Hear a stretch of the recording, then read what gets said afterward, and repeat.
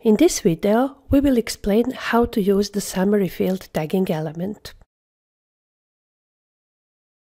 We previously used it already, but didn't explain it, so let's start over again with the summary field.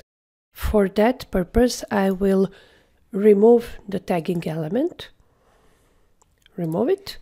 So now this is just a fixed text. I can type, for example, this value 2 or 3, comma 849.87.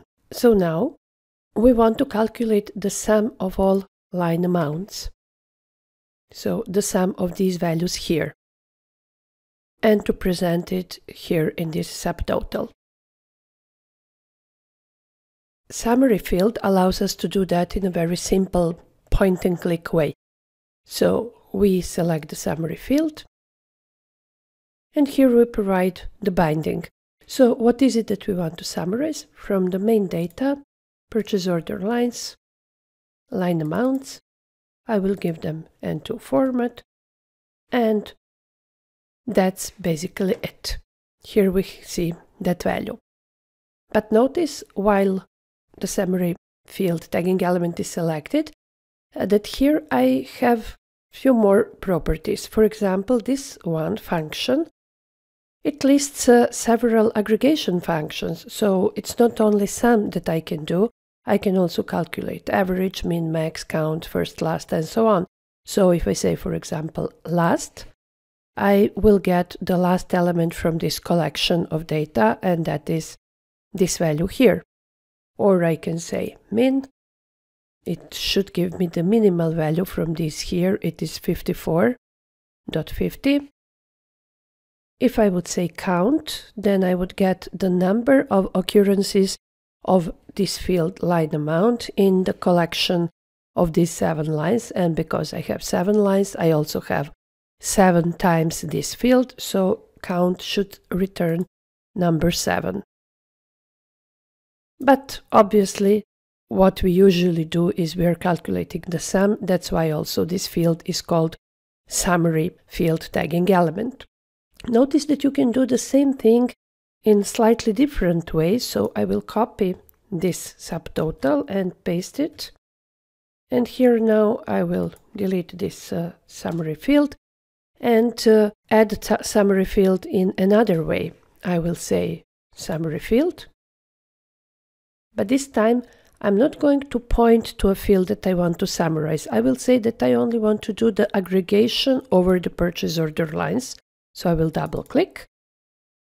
And here I will say yes, summarize. But here I will say what from this collection I want to aggregate. So I will point to line amount fields and say N2 format again.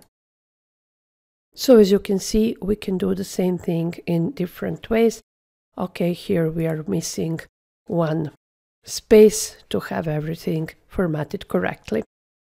And notice that we can do the same thing also in this way.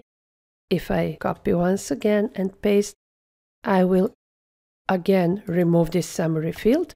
Now I will use the field tagging element and apply the expression that will calculate this sum of purchase order lines line amounts.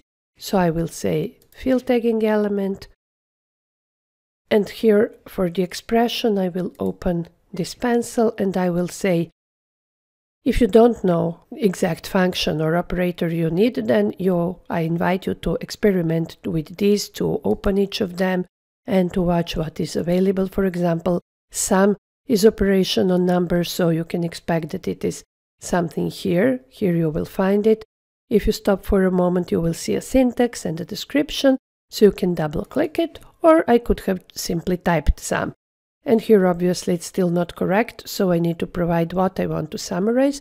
I can type manually the expression like this, purchase order lines / line amount, but it's easier just to keep double clicking from here.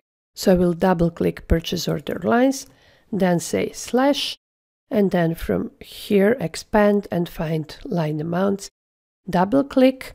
Now the expression is correct and it will return double.